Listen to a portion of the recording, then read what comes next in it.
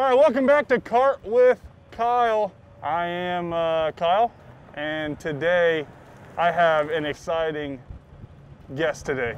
His name is Dane Dunning. He is a pitcher that we just traded for.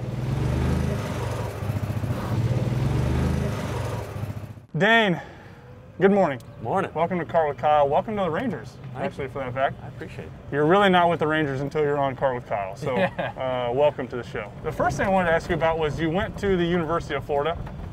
Were you always a Florida fan? Was that kind of a lifelong dream to be a Gator, or how'd you end up there? Yeah, no. I grew up a Florida State fan. Oh boy. Yeah. Wow, really doing it. And it was mainly because all of my friends growing up were Florida fans, and I hated being, I hated doing the same as everybody else. But when I got to the University of Florida, I fell in love with the campus.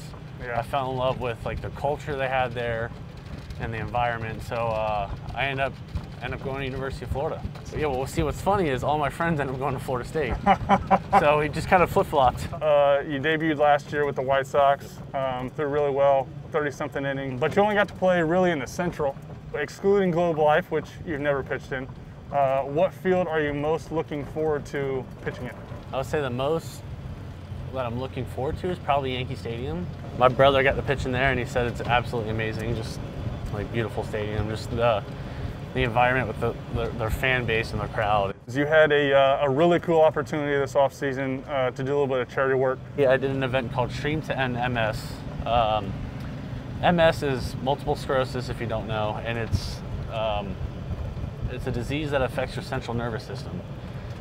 There's nearly 1 million people in the United States that lives with MS, and so I was trying to do my best to create funds and add awareness for multiple sclerosis. Yep.